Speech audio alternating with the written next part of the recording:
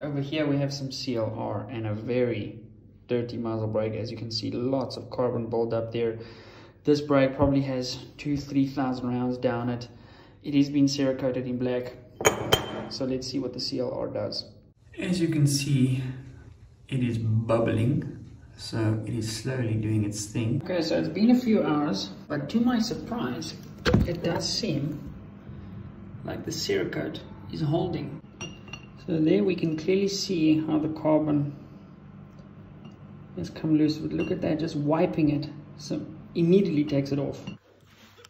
Okay, it's literally been in for an entire day. Cerakote seems good. Obviously there's some carbon coming out, but Cerakote's perfect.